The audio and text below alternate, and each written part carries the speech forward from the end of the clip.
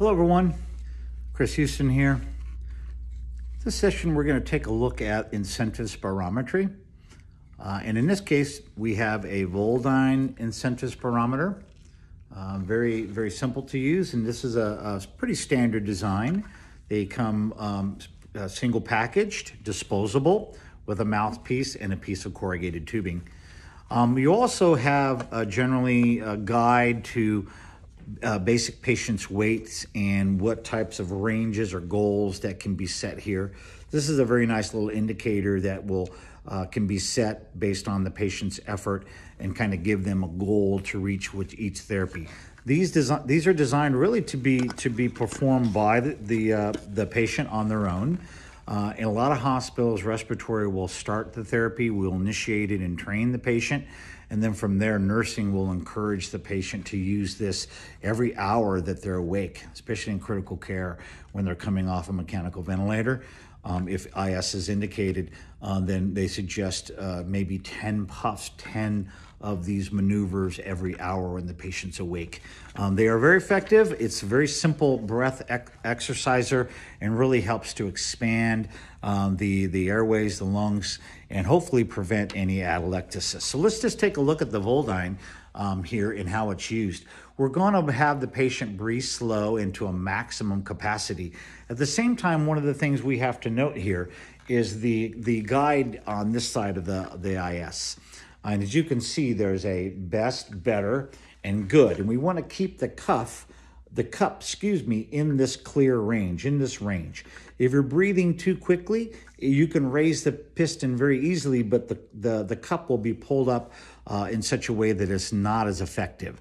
So when I demonstrate this, I'll try to keep the cup right in the center part here to achieve the best kind of treatment. So I have the patient exhale, inhale,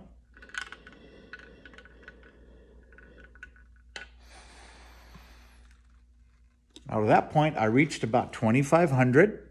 I marked that marking there, and during the treatment, I was able to keep the cup right in that general area here where you really want to encourage the patient not to breathe too fast. So let me demonstrate that again. I'll come around this way.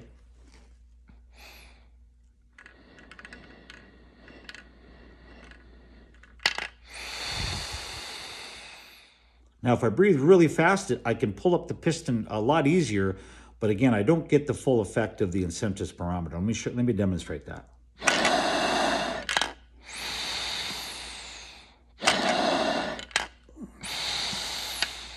That would really be inappropriate. You would not be maximizing the device. So again, going slow, a slow inspiratory pull, nice and consistent, keeping the cup right in that zone, and of course trying to reach the goal that has been established. So yeah, that's an incentive spirometer, Voldine. There's several different manufacturers, and they're all very similar.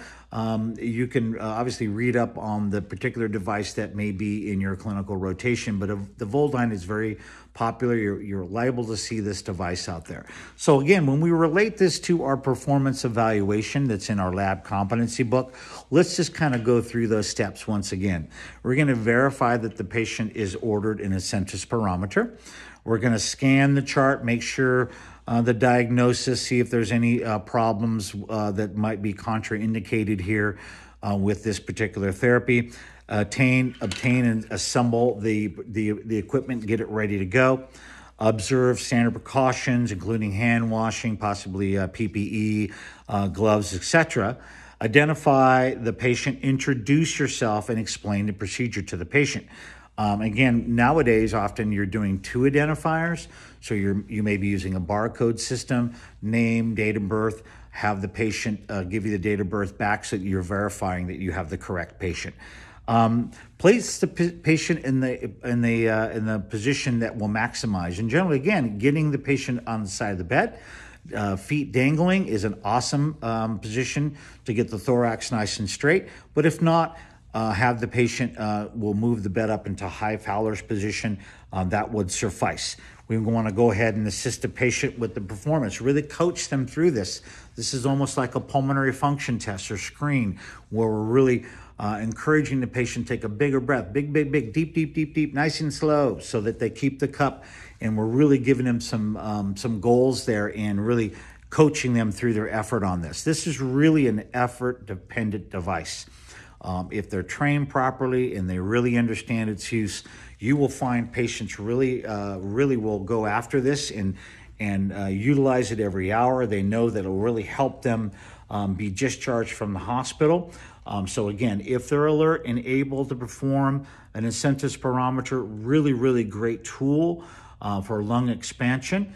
Again, the Voldine. And again, once you've done the treatment, document in the record that the incentive spirometer was started, how the patient performed, document the level possibly that the patient achieved.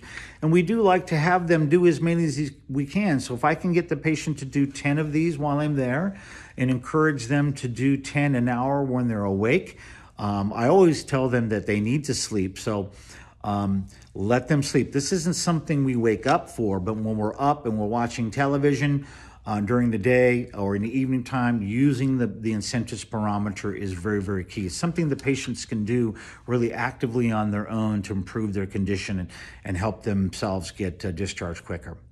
Incentive spirometry.